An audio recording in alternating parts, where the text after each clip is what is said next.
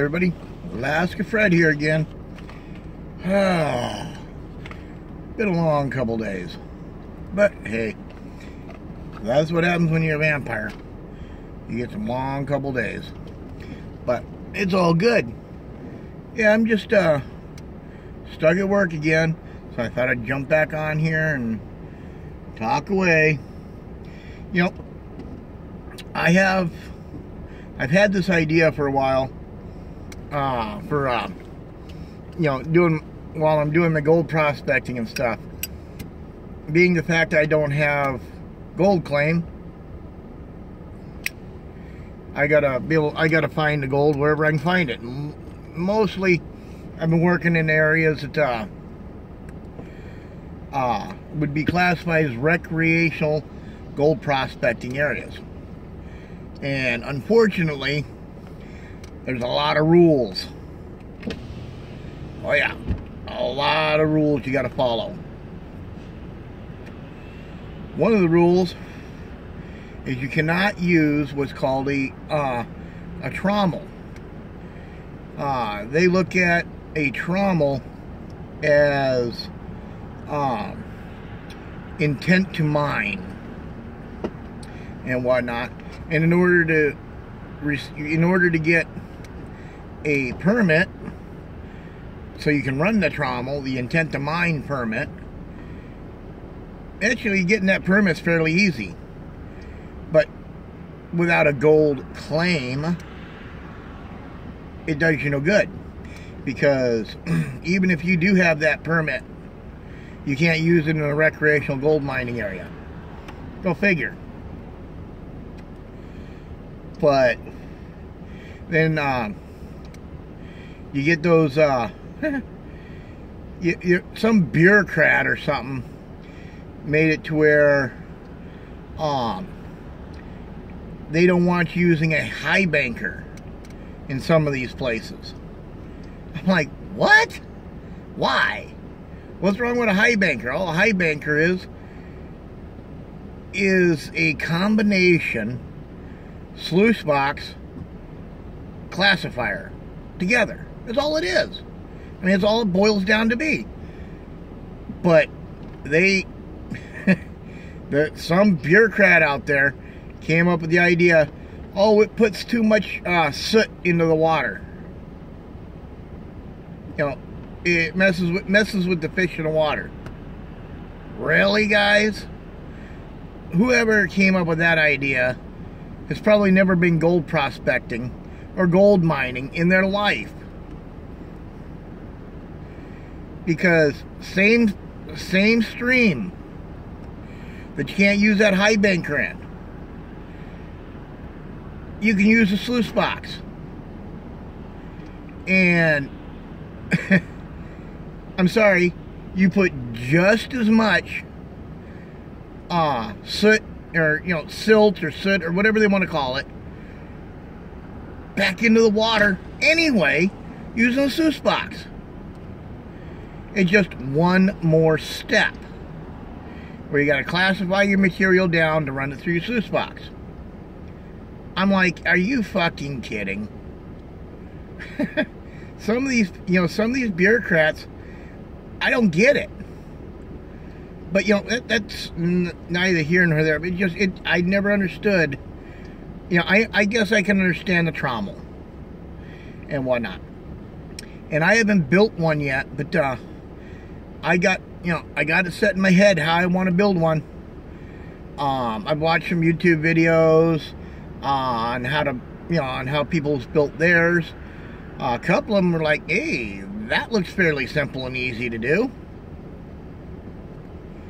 I mean, heck, there was one guy I saw on YouTube, you know, mind you, just a while back, and I just haven't gotten around to it. He built one that's hand crank. Yeah, it takes a while to run them. I mean, if you're hand cranking it, you know, no big deal. Most of them run off of either an electric motor or a gas-powered motor and whatnot. I mean, you know, if you run off an electric motor, you got to have batteries and whatnot, way to keep your batteries charged, which is not that hard. You pick up your, you know, you pick yourself up a deep cycle battery, hook a solar powered charger to it, and that sucker, you know, as long as it's light out, it'll charge that battery. Duh.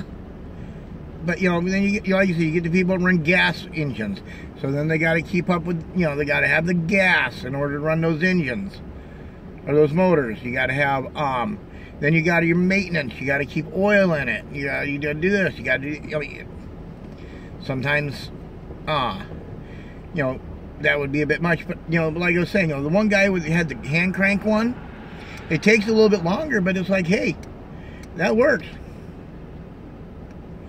Or you can always recruit the slave labor. Like in one of my videos I did, you know, making Frito pie and stuff. You recruit the slave labor, the daughter or the son and whatnot. You make them hand crank it. Well, you dump dirt in. Yeah, makes sense. But you know, my idea about building this trommel, see, I found a loophole, and I found a loophole that I think I'm going to exercise this year. And I'm probably going to be doing as much gold prospecting as I can this summer and whatnot.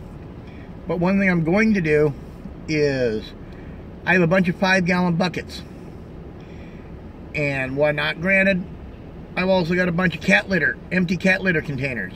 Unfortunately, they're kind of a rectangle square, so a classifier is a pain in the butt. I haven't made a classifier that would work in that, but I'll figure something out with that. But you see, my brain tells me take all my buckets down to the creek wherever I'm working, and go ahead and running a sluice box. Once I find an area that might be producing okay, or even if I don't want to take my sluice box down, just take the buckets down, classify it down to a certain size, then take those buckets and put them back in my vehicle, fully loaded with dirt.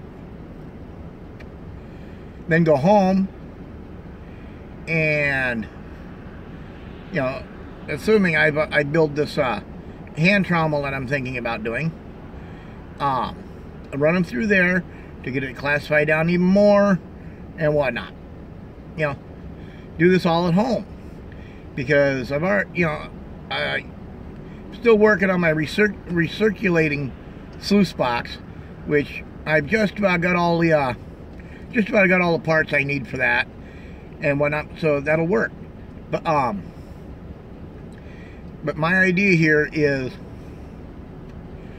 when you go home and you run all this material, well, guess what? After you run through all this material, you have a bunch of leftover gravel and dirt and stuff. What are you going to do with that? Well, considering where I'm moving to, it could just kind of be thrown off on the property. Ain't gonna be missing, you know, no big deal. And then you can take the gravel and in the wintertime spread it on the business area and whatnot. That way cars and people aren't slipping and sliding all over the place. That's one use. That's one of my ideas. My other idea is, with the amount of dirt that I could end up with, I may go down and buy like burlap bags and shovel the gravel in the burlap bag.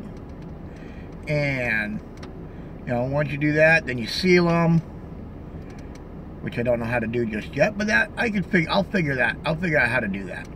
But you seal it up. Each one of them weighs weighs between 55 and 65 pounds, depending on how big the burlap bag is. But they're all close to the same weight. And put them up for sale. It's free dirt for you, or free dirt for me, to go through my Seuss box and whatnot. And then the gravels and whatnot can go in the burlap bags and be sold for vehicle weight, or if someone wants to buy them and open up the burlap bag and use it for their own traction in the wintertime. It works. Like I said, it's free to me. It's just a matter of going and picking it up and then running it through my system. And instead of just letting the dirt pile up and pile up and pile up and whatnot, then you just take and sell it off, or use it for like I said, road gravel. Or there's another possibility, but it would take a lot of time and more dirt than I can get in a season or two.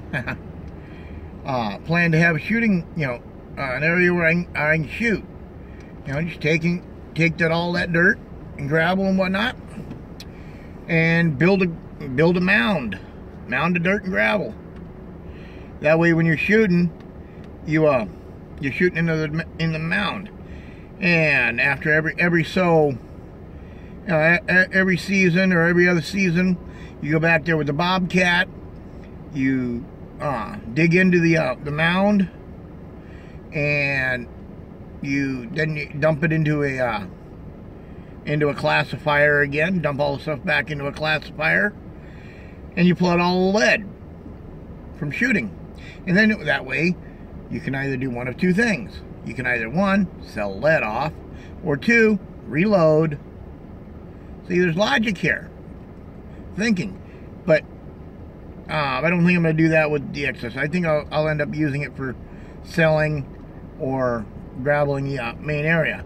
Plus that you don't really get, once you gravel the main area, come springtime like it is now, you sweep all that gravel up and whatnot, boom, put it all in one place. It's there for the next year, or you bag it up, because you're going to start all over again anyway.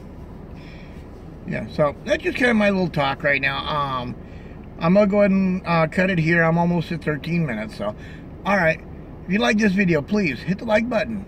If you want to subscribe to my channel, please do. Could use some more subscribers. If you want to comment, give me some ideas. That'd be much appreciated too. I'd love to read your ideas. Maybe I'll put my 2 cents worth in. We can have a better discussion about how to do stuff and get around the bureaucrat stuff. Who knows?